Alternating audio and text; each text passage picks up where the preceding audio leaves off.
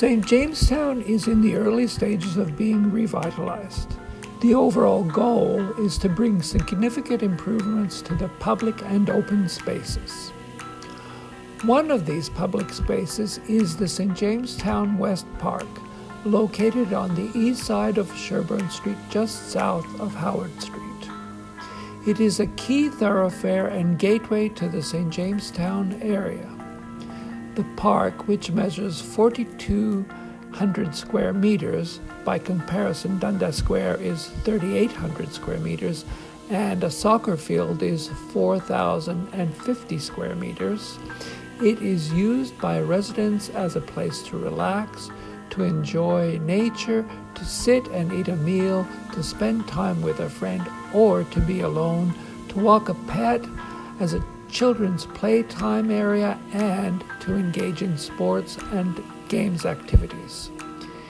In densely populated areas where the majority of residents live in high-rise dwellings, public spaces are a vital and integral component to the health and well-being of those neighborhoods. Research in many different localities and over many years has determined that public spaces offer people much-needed opportunities for sociality and community building. These considerations become all that much more important in a place like St. Jamestown, where the majority of residents is comprised of immigrants, visible minorities, a high presence of children under 15 and single-parent households, a high number of children 9 years of age, a high percentage of people 65 years and older.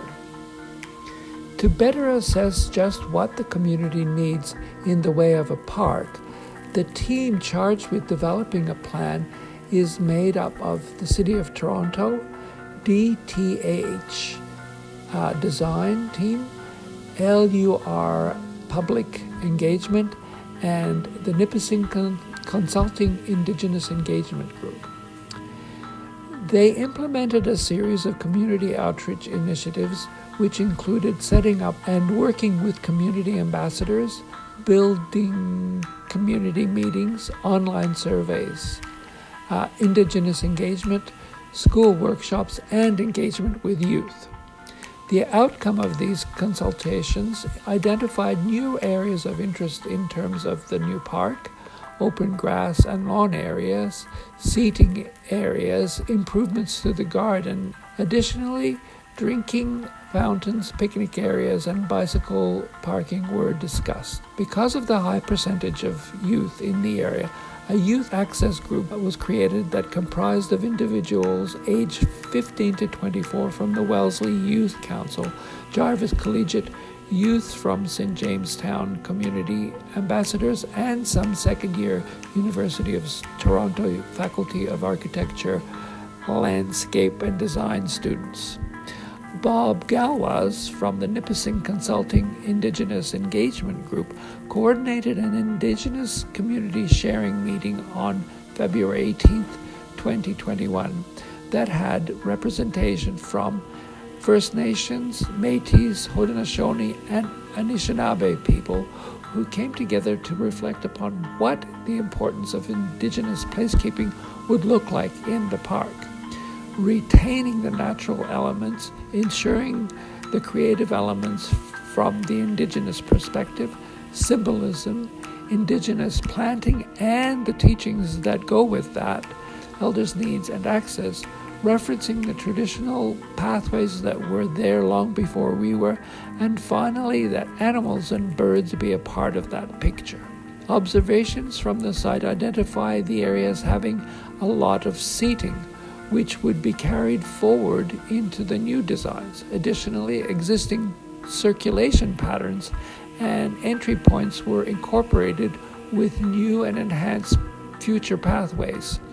Another set of dimensions acknowledges the different edges of the park and how their exposure to the physical location of the park influences how the park is used.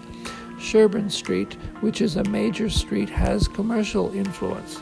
Bleecker Street, a neighborhood-friendly edge, and Howard Street, has both a commercial and natural edge. Based on present analysis, a picture of the potential uses began to emerge. The natural edge on Howard Street could be a place for relaxation.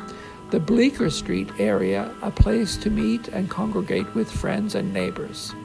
In the center, there is an opportunity to create a community space with various elements of play. With the new development at the corner of Sherburne Street and Howard, there is a further option to locate a cafe amongst the larger trees scheduled for planting in that area. Several types of designs were proposed, each with a unique focus, one envisioning the park as more of a green refuge, while the other one focused on the park as a place of interconnecting pathways. The concept design for the park as a green refuge prioritizes a mix of lawns, trees, and planters, as well as play areas and a multi-use platform for concerts and presentations. The concept design for the Paths model focuses more on how people use the park as both a gateway and a meeting place.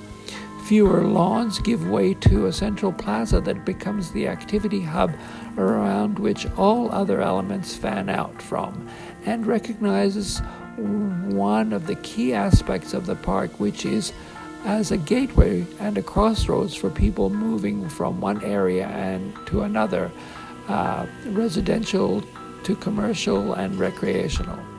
Landscape architects have a wide range of design tools that combine natural and built forms to enhance the function and experience of public spaces.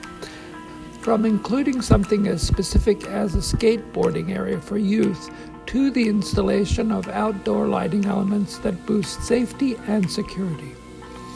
Blending form with function in design and application is always at the heart of architectural projects. But with a project like a public park in a neighborhood as diverse as St. Jamestown, it becomes quite a bit more crucial to get it right. Rebecca Baird, a Niwa Cree Métis artist known for her work dealing with themes of Indigenous history, identity, and culture, has been involved in creating an artistic element in the park. Some of her previous work has incorporated images of natural forms, birds, animals, and plants, and the spiritual teachings into contemporary settings.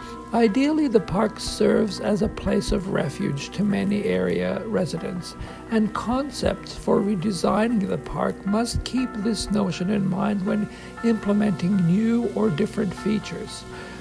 New pathways would have the benefit of guiding park users more purposefully to and from each of the designated areas, such as seating areas, relaxation areas, plazas, and play areas. In the words of Jane Jacobs, cities have the capability of providing something for everybody, only because and only when they are created by everybody. To stay informed about the next steps, please visit www.toronto.ca/St. Jamestown. Please do not forget to like, comment, and share to our channel. Follow us on all our social media platforms. And for more information, please check out our website.